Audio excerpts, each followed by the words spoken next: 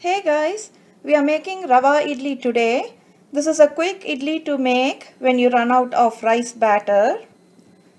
Here I have 1 cup of Rawa, that is cream of wheat, 1 cup of thick yogurt, 1 tablespoon of minced ginger, half a teaspoon of mustard seeds, half a teaspoon of cumin seeds, a pinch of turmeric powder, a few curry leaves, quarter teaspoon of baking soda, oil and salt as needed. I'm going to add some grated carrots and cashews. Now this is optional and you can substitute the carrots with peas. First, we need to heat up a tablespoon of oil and add mustard seeds and cumin seeds into it and allow the mustard seeds to pop.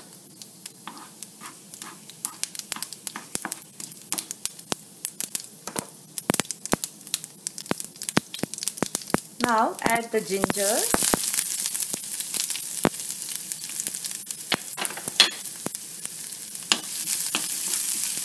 and fry for a few seconds.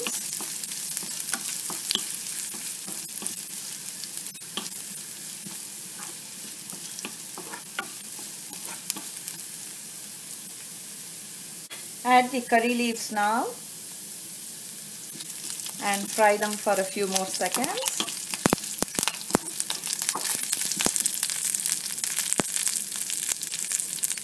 I'm going to add the cream of wheat and roast it until you get a nice aroma.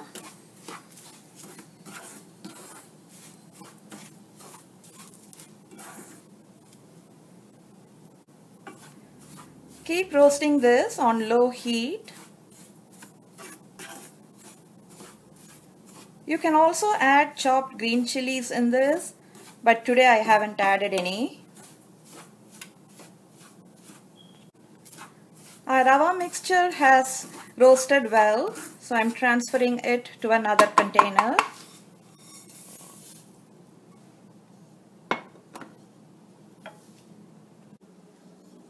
Let this mixture cool for a few minutes, then add the yogurt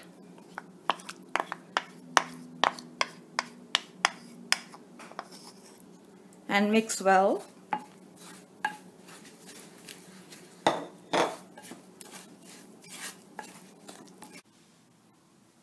Now I'll let this batter rest for half an hour. It's very important, guys. This batter should rest for at least half an hour. Our batter has been resting for half an hour. I'm going to add some salt and enough water to bring this to idli batter consistency.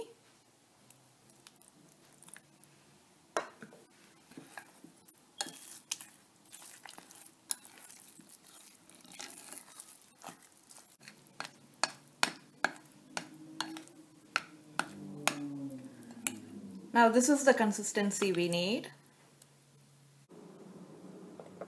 I'm going to add the carrots and cashews, the turmeric powder and the baking soda and give all this a good mix.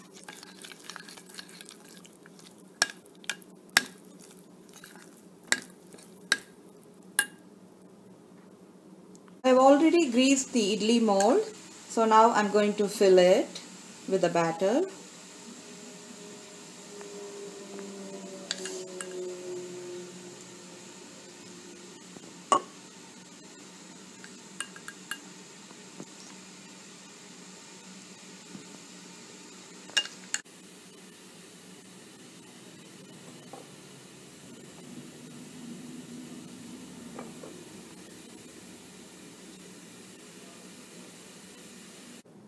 I have placed the mold in the pan and I'm going to cover it and cook for 9 minutes. Here you go, guys. Our Rawa Idlys are done. Serve them with a chutney of your choice. If you like this video, give us a thumbs up and thanks for watching.